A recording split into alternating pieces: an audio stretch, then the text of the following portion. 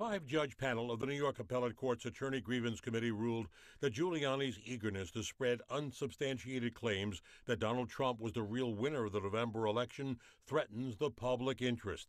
The order states, we conclude that there is uncontroverted evidence that respondent committed demonstrably false and misleading statements to courts, lawmakers, and the public. The judges said he pushed theories that the election was stolen through fraud.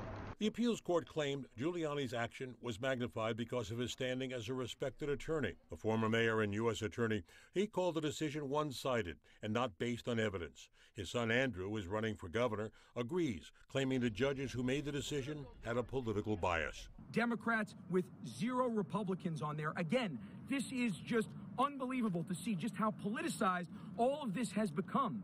I am infuriated by all of this. The 33-page suspension order comes on the eve of Giuliani's 52nd anniversary as an attorney, a profession he said he loves on tonight's Newsmax program. I'm not very happy about this. I love practicing law. It's my passion.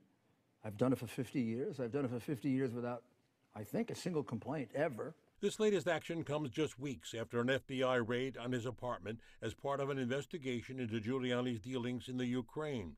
An investigation which he characterizes as It's a bunch of garbage. No question. It's a bunch of garbage. Former President Trump reacted to the appeals court action, saying in a statement, "Can you believe that New York wants to strip Rudy Giuliani, a great American patriot, of his law license because he has been fighting for what has already been proven to be a fraudulent election?" And Giuliani's attorneys voiced disappointment that the suspension order came before a hearing.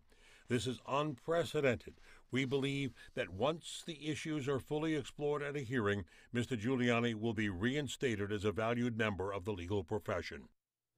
Now, all of this is a stunning blow to Giuliani, who was recognized as America's mayor after the 9/11 terror attacks. The order barring him from practicing law, it does take effect immediately and is temporary, pending the outcome of a formal disciplinary hearing, and that's expected in 20 days. Tamsin, Shirley?